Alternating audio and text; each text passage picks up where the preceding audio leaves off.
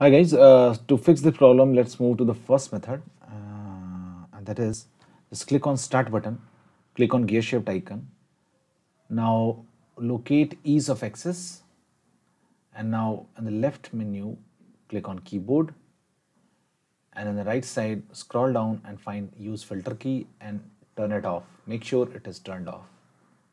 This is the first method. If this does not work, let's move to second method. Just search CMD in the Windows 10 search box, right click and click on run as administrator.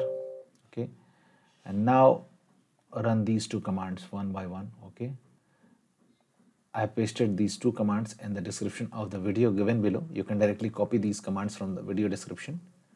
Just paste and hit enter, and it will take some time to execute. Now, if this also does not work, there is one more thing which you can do, and that is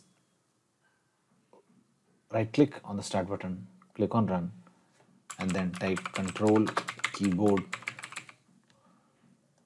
click on OK, and now make sure this repeat rate is to maximum.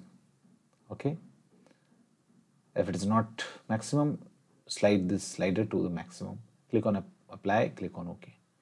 Now if this also does not work, there is one last thing which you can do, that is search device manager in the Windows 10 search box, click on device manager to open, and now find keyboards, double click on it to expand, and now all your keyboard device will be listed.